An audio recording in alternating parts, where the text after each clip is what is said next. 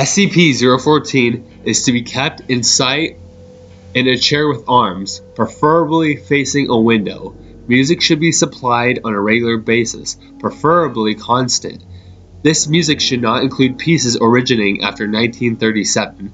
A security camera should be present in SCP-014's room. SCP-014 is a Caucasian male appearing to be approximately 30 years of age, with brown hair, brown eyes, and somewhat of a round face.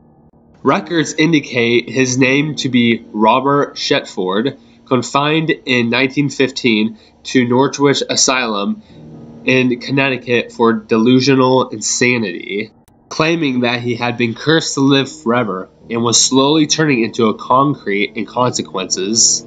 The asylum closed in 1937, and the patients were transferred to various other facilities. SCP-014 came to Foundation attention in 19 for rumors of a patient who seemingly to be entirely immobile and showed no signs of aging. Further investigation determined that the acquisition was warranted. SCP-014 is to all outward appearance of a normal man, but he does not appear to age and shows no signs of possessing a metabolism. He does not eat, drink, or perspire, or any other way to demonstrate life functions. He doesn't move, speak, and he is immobile.